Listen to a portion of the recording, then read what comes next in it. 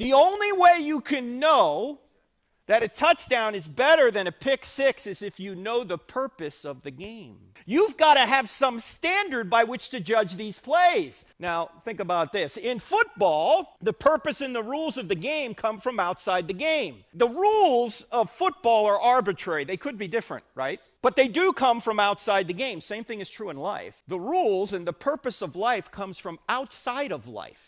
It comes from the Creator, the standard beyond us. And he says, this is the right way to live. This is the wrong way to live. If he doesn't exist, there is no right or wrong way to live. Thomas Jefferson did not ground our rights in the Bible. Where did Thomas Jefferson ground our rights? In natural law, which comes from the same source as the Bible, God.